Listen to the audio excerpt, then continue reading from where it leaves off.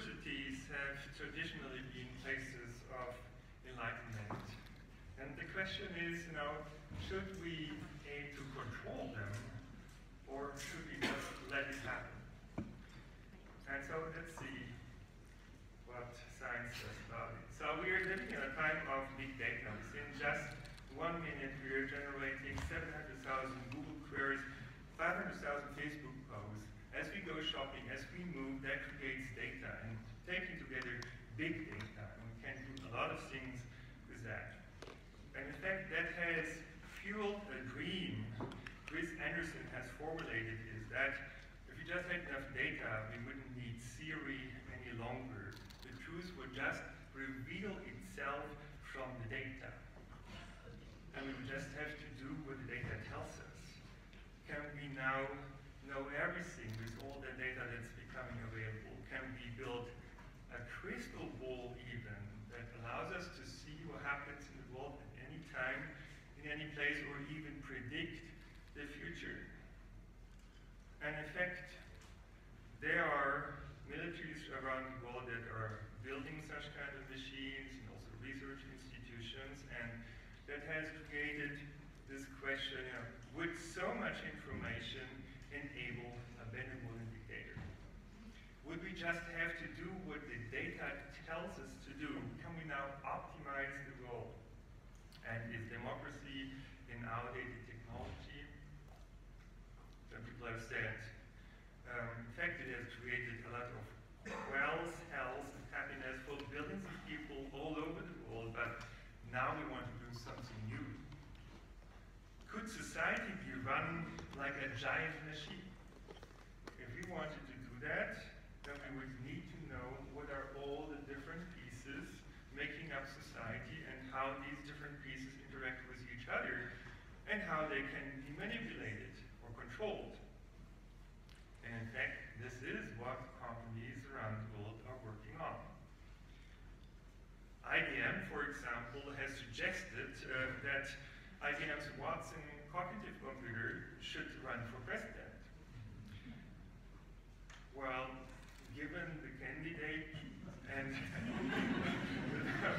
the warlike election, well, one could certainly debate about this, but the question is that technology ready to go? And what about Google? Google wants to reprogram the state. This is about creating an operating system for our society, not just for computers and smartphones. And Facebook has imperial ambitions too.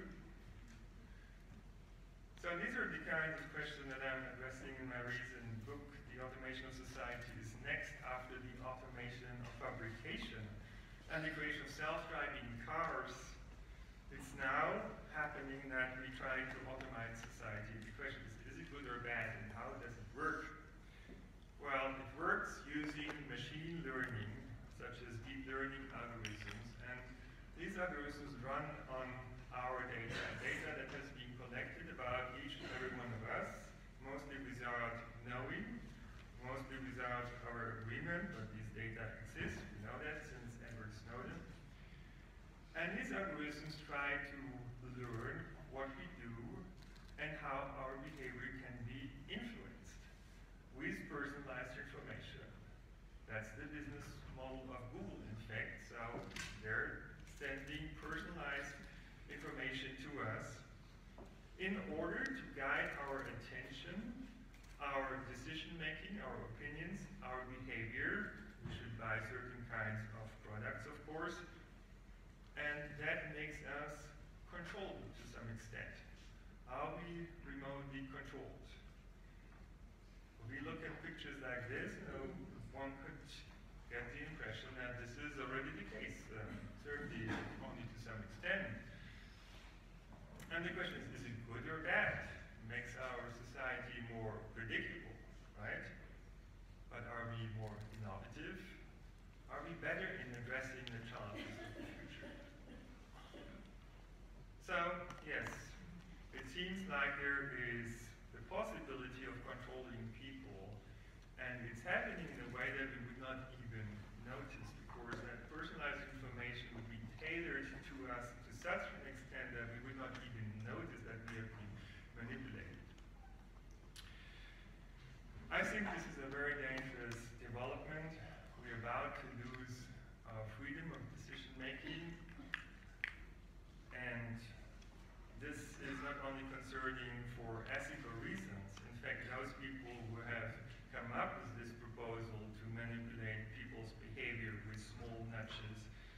start to get concerned.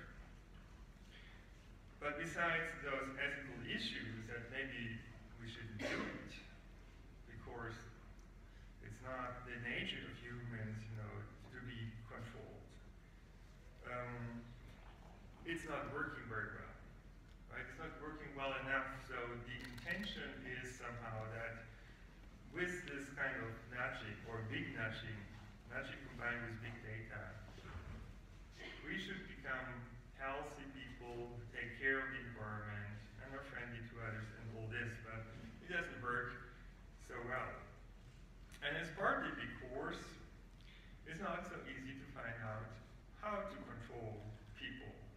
There are a lot of patterns in big data, but many of these patterns are meaningless, or spurious correlations that would be misleading, such as this one. Number of serial killers as a function of chocolate consumption. Now, if that was also a relationship, it would be very dangerous to live in Switzerland, We would better lock away everyone who loves eating chocolate.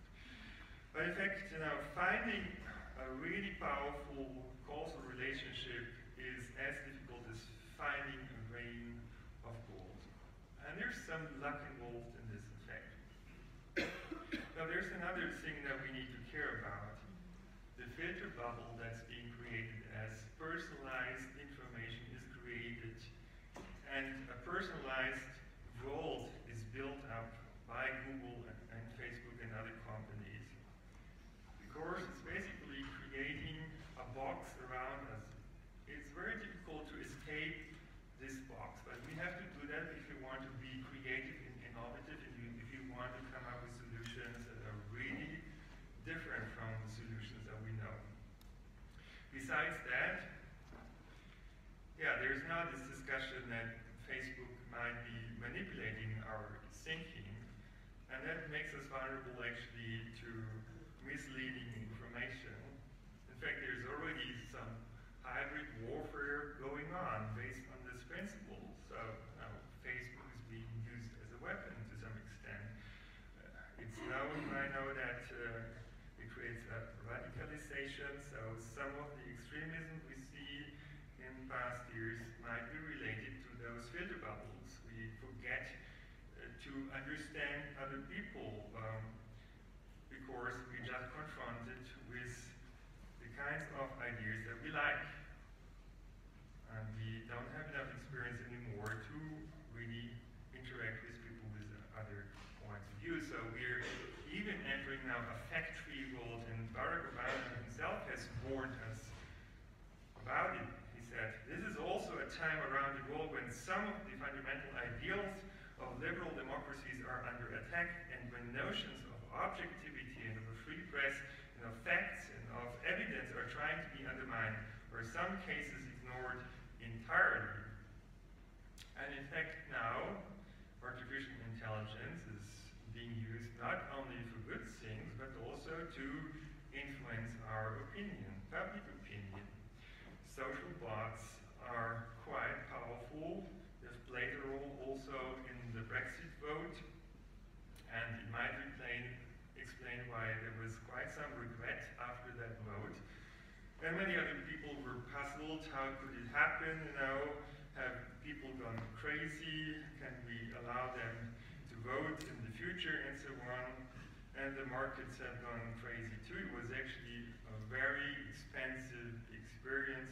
$3 trillion were lost in just one day. So this kind of technology has not only ethical implications, individual implications for our freedom, for our innovation capacity, and for our society, but also for our economy. And in fact, if you look into data, it doesn't seem that those countries that seem to be inspired by benevolent dictatorship based on big data are doing better than other countries. In fact, we can say altogether, since a couple of years, the world economy hasn't been done very well.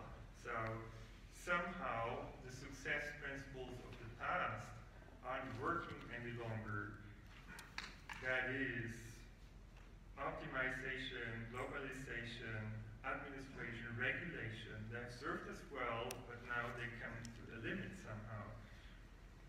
And all those big IT companies have created billions of dollars, but they haven't created really benefits for everyone in those societies. So the macroeconomy hasn't really taken off as it was expected. And so there was recently an open letter calling for revising the view on the digital economy, how we should go about it.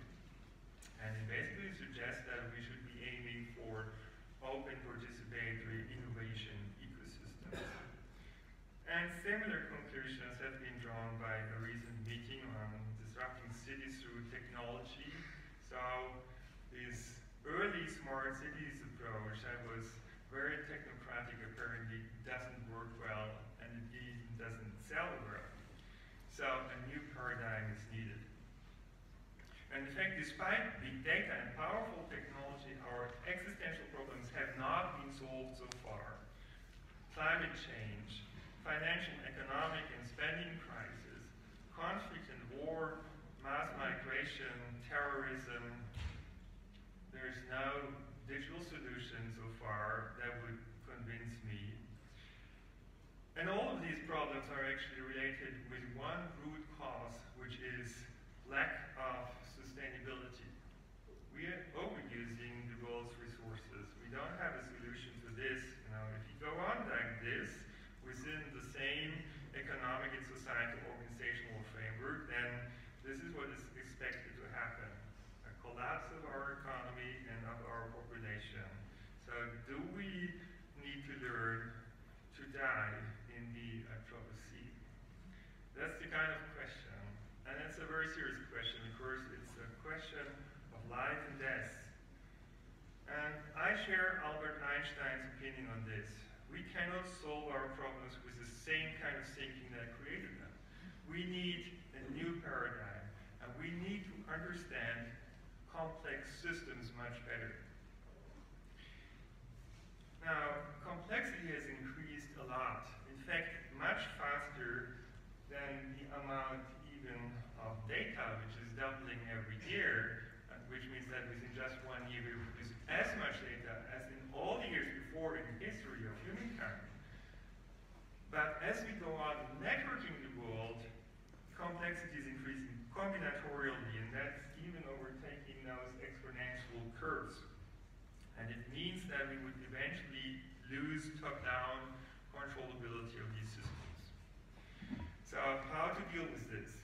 I mean, we all feel somehow this world is not controllable any longer. You know, should we cut down on complexity? You know, and some people are talking about third world wars and all these kind of things, but I advise against it because complexity naturally increases over time as a result of evolution.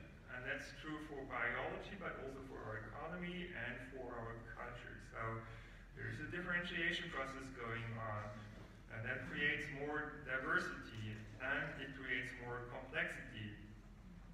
So how do we deal with that complexity? How can we turn it into an advantage? Well, we need to understand those systems. In fact, those complex systems tend to self-organize, and we can use this principle to our benefit. So it's really about cutting the Gordian knot.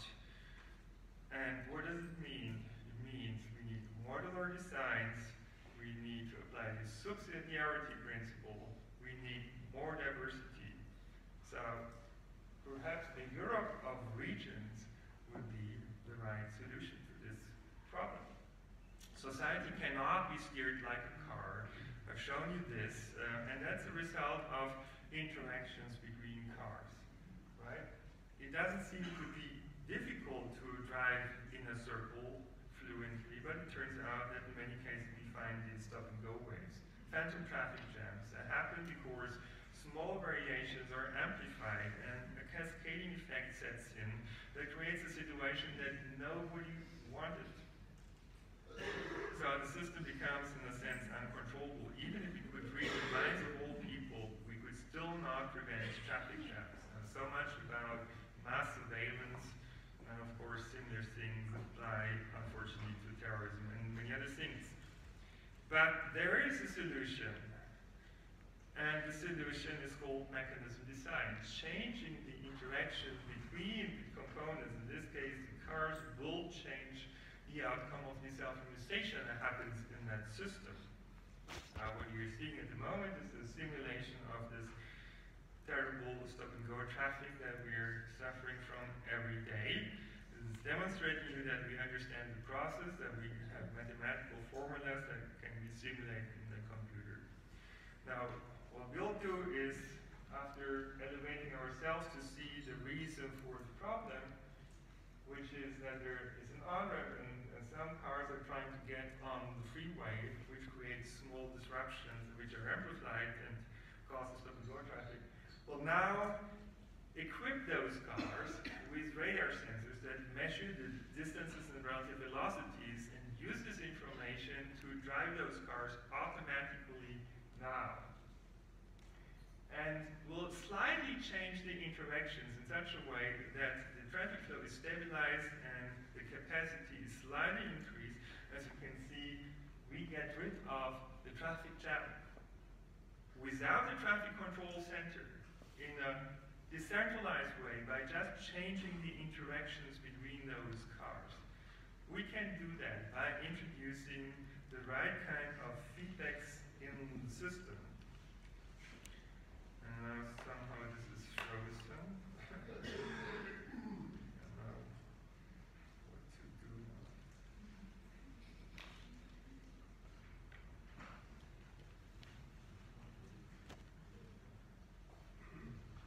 Can we maybe open up the presentation on that computer? So it's technical support.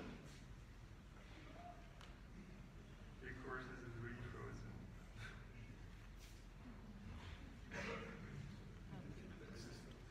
No, okay. Hopefully. Okay, so the point really is to get this desirable result, we need to introduce a feedback in the system that would change the interactions. And then basically you get the desired outcome like magic.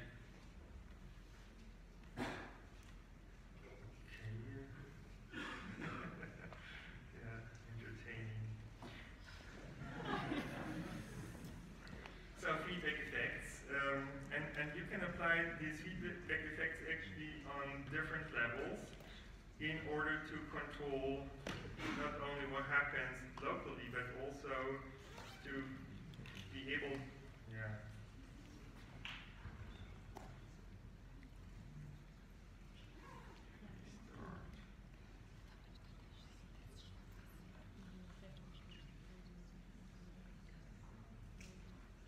This is more EMP attack going on, I guess. Somebody? Is there somebody who can help?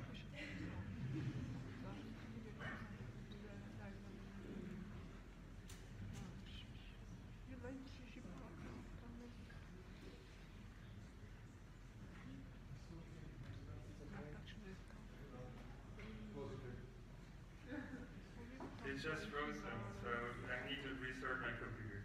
Anyway, so the point is the interaction between the components of a complex system determine the outcomes through self-organization. Changing the interactions will result in a different outcome. And in many cases, we can find interactions that would create a desirable outcome by itself like magic. And this is the beauty about complexity science. So this is a way how we can create desirable outcomes and some degree of control in a world that is complex and is not controllable from above. Okay? And we've applied the same principle actually to urban traffic, where we have let traffic flows control the traffic lights rather than the other way around. And the traffic lights in this way were flexibly responding to the traffic situation. And you can see that has improved the performance dramatically for the entire traffic situation. and in particular it does also improve the environmental conditions a lot. And these kind of decentralized approaches are now becoming more and more favorable also in electricity grids and in production, where we talk about Industry 4.0. Now, interestingly enough, the same approach can also be applied to society. We can create digital assistants to support decision making. And the important point here is we wouldn't be told from a centralized supercomputer what we have to do. We would turn these devices on and off, we would choose the goal, then we would get a number of options offered, and we would choose, and then we would be supported to achieve our goals. Now, I think it's important to realize that we're just about to see a transformation of our society, a fundamental transformation. And this transformation is a result of economic necessity. So we've seen that actually in the past, the more complex an economy becomes, the more freedom is needed in order to be able to turn this complexity into an advantage. Now there are actually three kinds of transformation that are going on at the same time that we have to master in parallel. One is the digital transformation, which is driven by automation and unemployment. The other is the ecological transformation towards a sustainable economy that wouldn't use oil, gas, and coal any longer. And the third transformation is actually the transformation of the financial system, because obviously it's not working very well for most of the people. So we need to reinvent our economy for this. And I think it can be done in such a way that it would be efficient, liberal, participatory, social, and ecological at the same time. Of course, we have new technology that enables this. We now need to build this post-carbon economy. Otherwise, we'll be in trouble because of climate change, dying of many species on this earth, and we will not have enough food for ourselves. In order not to run into resource shortages that are impending effect, we'll have to reuse resources. We need to urgently build a circular economy and a sharing economy, so with the same amount of resources we could create a high quality of life for many more people. But so far we haven't made much progress. But that can change. We are now working on a project called NoticeNet, and it's building a citizen web using Internet of Things technology. In fact, technology that you're all using, your smartphone. Your smartphone contains many sensors. These can be used to measure the environment around us. We can, in fact, connect our smartphones with each other in such a way that we would build a global measurement system together that the citizens would run. And in this way, we could measure what economists call externalities, things like noise, emissions, waste, unemployment, but also desirable things such as cooperation, happiness, reuse of resources, and so on. So we could give all those externalities a price or a value. And in this way we could create a multidimensional incentive system. We introduce feedback loops in the system in such a way that there would be incentives to reuse resources. So it would really boost a circular economy and a sharing economy if we build it right. And it's important that this would be a multidimensional incentive system. Now the interesting point is this can now be built. Bitcoin has shown it, the technology is there.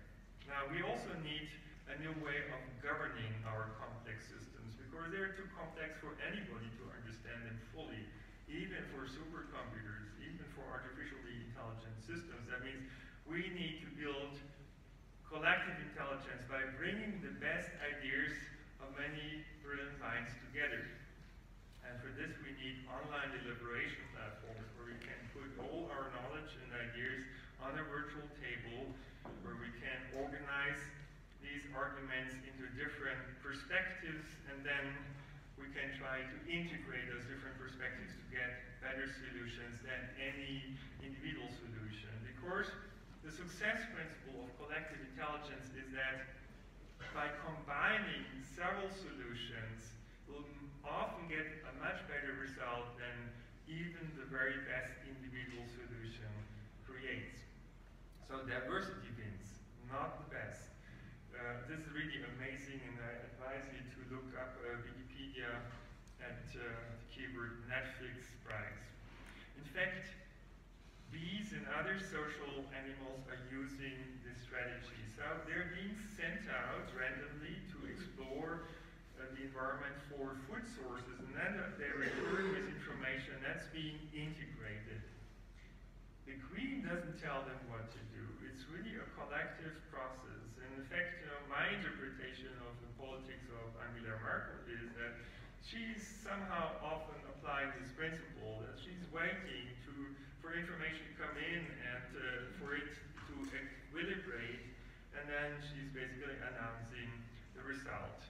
And if she's not doing this, taking her own decisions, then sometimes it's not working so well. So she is already applying, I believe, in many cases, a collective intelligence principle, but we could empower it further by digital means.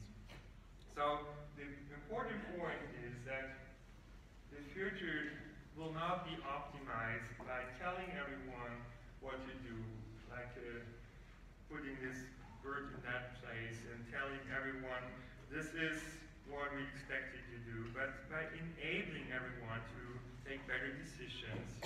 And the success principles, in other words, is combinatorial innovation. So we need to create frameworks that are suitable for many people to perform well, and that requires value pluralism, and it requires freedom, because we know that freedom is actually promoting creativity and innovation.